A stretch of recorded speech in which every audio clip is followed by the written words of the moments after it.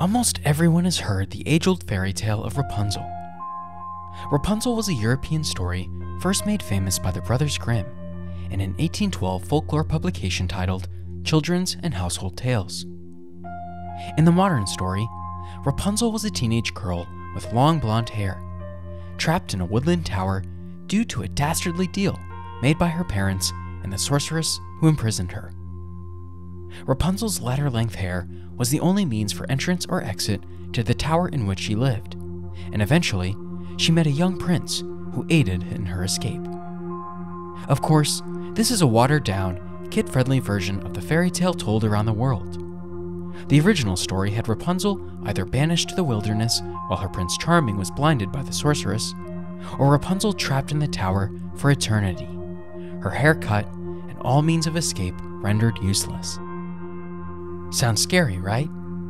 As depressing as the Brothers Grimm twisted fairy tales might be, the real-world application of Rapunzel in the medical field might be even more gruesome than a teenage girl held captive in the forest or a man going blind by falling into a thorn bush. Introducing the incredibly rare yet sometimes fatal condition called Rapunzel syndrome, an end result of hair-pulling, hair-eating tendencies in humans that must be seen and heard to be believed.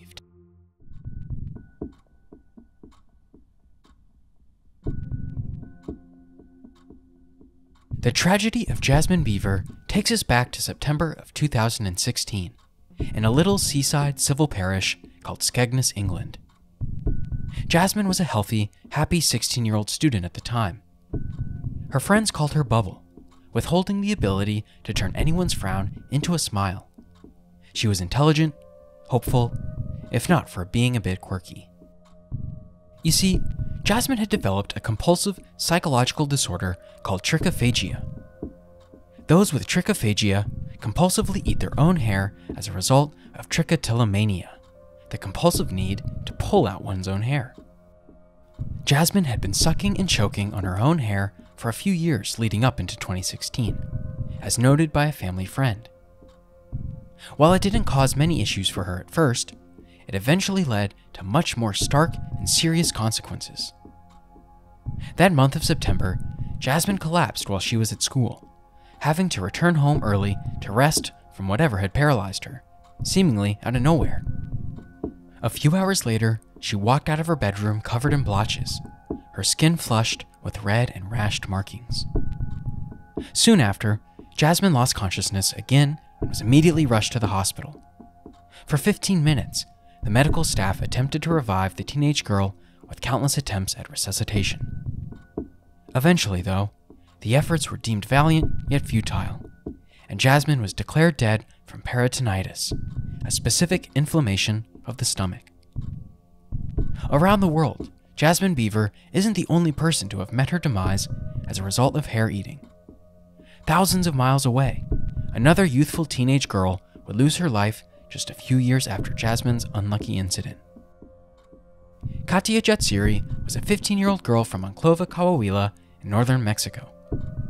Katia had been known to chew or eat her hair ever since she was 5 years old, but went through most of her childhood without an issue cropping up. That is, until January of 2019, when a local publication in Coahuila reported that she had died recently from septic shock. Katia had been taken to the hospital after growing weak and unresponsive. However, much like in Jasmine's case, the doctors were unable to reverse her sepsis. In the post-mortem analysis, the coroner discovered a hairball inside of the poor girl that weighed over 2 pounds. And if that wasn't big enough, doctors would again be perplexed at a similarly tragic monstrosity in 2021, back in the United Kingdom. An anonymous 17-year-old girl, much like Jasmine and Katia, had checked herself into the hospital after fainting twice, in addition to severe stomach pain that had been lingering for weeks. The doctors first ruled out any sort of head or brain disorder, before they recognized swelling in the upper abdomen. After a CT scan showed an enlarged mass of some sort tearing through her distended stomach and ripping the organ lining, she was immediately put up for surgery. In the aftermath, the 17-year-old survived with proper psychiatric care and a week-long monitored recovery in hospital, but not before a 19-inch behemoth of a hairball was removed from her insides. The young girl from Nottingham was much more fortunate than Jasmine and Katya, but all three present a dire warning for those who compulsively pick, pull, and consume their hair from their head. The consequences are deadly, just like the aforementioned peritonitis.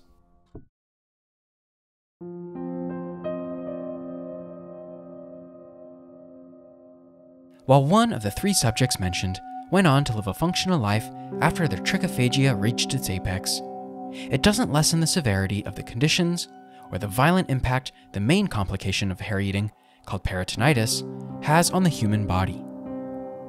Peritonitis is a medical condition that results from inflammation or infection of the peritoneum, a thin membrane lining the inside of the abdominal cavity and covering the organs within it. The condition can occur due to various causes, including injury, surgery, perforation of the gastrointestinal tract, and infection from bacteria or viruses. The symptoms of peritonitis can vary depending on the underlying cause, but common signs include severe abdominal pain, nausea, vomiting, fever, and chills. Other symptoms may include fatigue, a loss of appetite, and a rapid heartbeat. Diagnosis of peritonitis typically involves a physical examination, blood tests, and imaging studies such as X-rays or CT scans. In some cases, a sample of fluid from the abdominal cavity may be collected and analyzed to determine the cause of the inflammation or infection. Treatment for peritonitis usually involves antibiotics to combat the infection, along with pain medication to manage symptoms. Surgery may also be necessary to remove any damaged tissue or repair perforations in the gastrointestinal tract. If the condition is caused by an underlying medical condition, such as inflammatory bowel disease or liver disease, treatment will focus on managing the underlying condition. The prognosis for peritonitis varies, depending on the severity of the condition and how quickly it is treated. In some cases, the condition can be life-threatening if left untreated or if treatment is delayed. While the mortality rates of peritonitis patients is relatively low, further complications do occur. This can include sepsis, a potentially life-threatening condition that occurs when the body's immune system responds to infection by attacking its own tissues and organs. This can lead to multiple organ failure and death if left untreated, just like it did for Katya Jatsiri. Peritonitis is also associated with a rare condition called Rapunzel syndrome, which surprisingly enough is not the condition of believing oneself to be locked in a tower or under the control of an evil witch or sorceress. Rather, it has to do more with the titular character's defining feature, feet's worth of hair, and what happens when part of that ends up in a young girl's stomach instead of along the watchtower.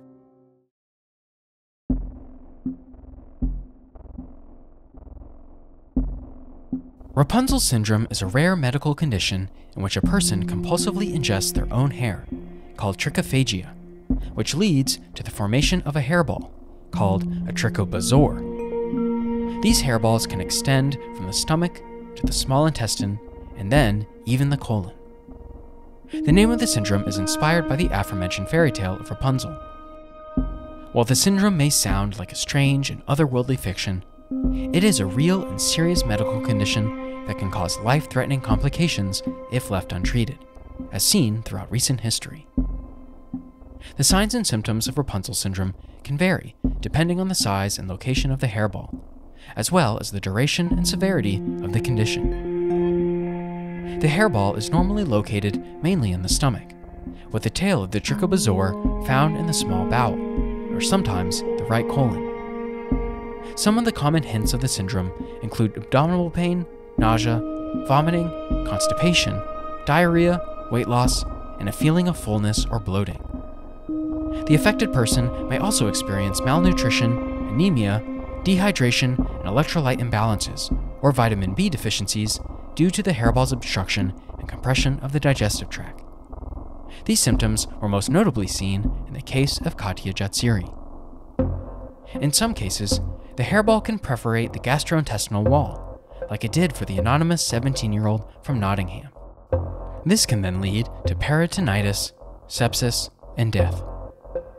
The exact causes of Rapunzel syndrome are not fully understood, but it is thought to be generally related to the combination of psychological and physiological factors.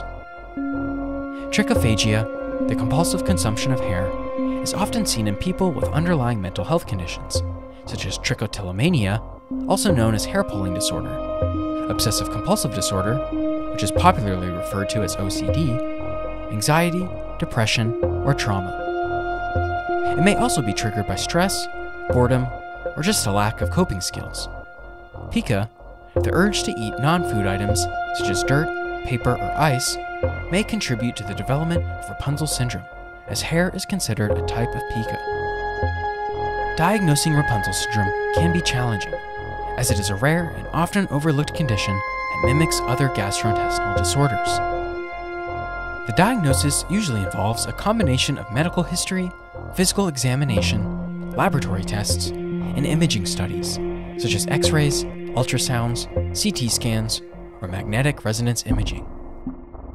The presence of a palpable abdominal mass, or a radiopaque shadow in the gastrointestinal tract, can suggest the presence of a hairball, but a definitive diagnosis may require an endoscopy or surgery to remove the mass and examine it for hair.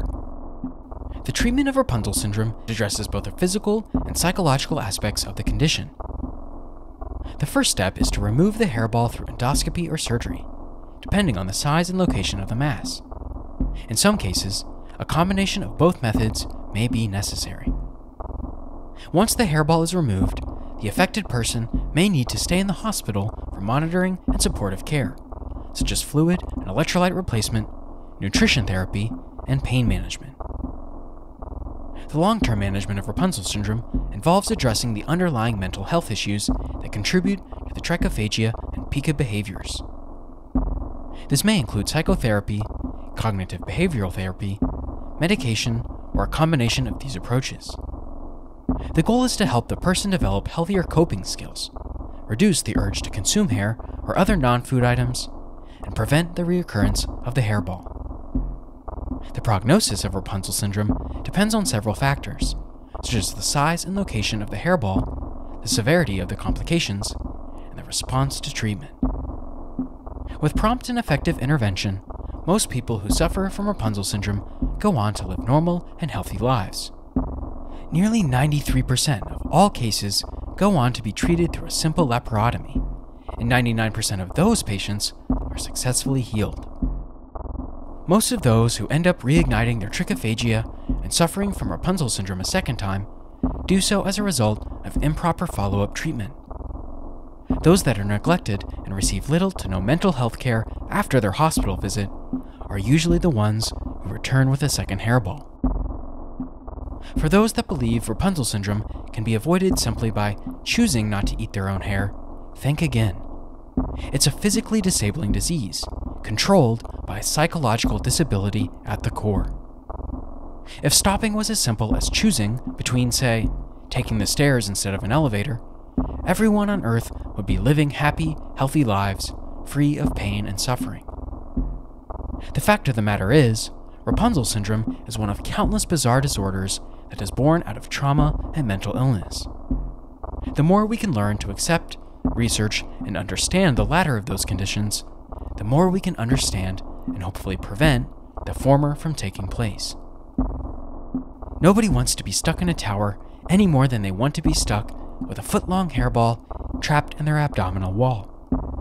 For some, it's the most uncomfortable feeling in the world, and for others, it means death. So, maybe the Brothers Grimm version of the fairy tale is the most realistic after all.